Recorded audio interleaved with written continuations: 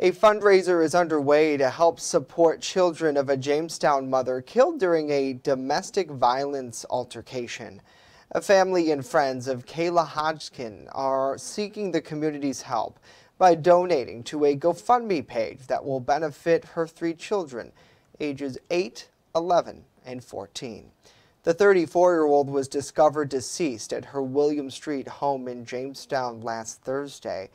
Local law enforcement say a manhunt continues for Michael Burham, who is believed to be armed and dangerous.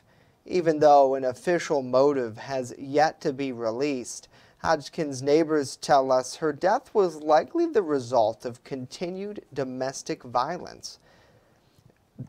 Burham has had an active arrest warrant for first-degree rape and unlawful imprisonment prior to a car fire that he's also accused of. He faces an arson charge there, which police say was ignited just after the homicide took place. If spotted, you should call 911. Tips can also be left with information regarding the suspect to Jamestown Police's tip line. That number's on your screen. It's 716-483-8477.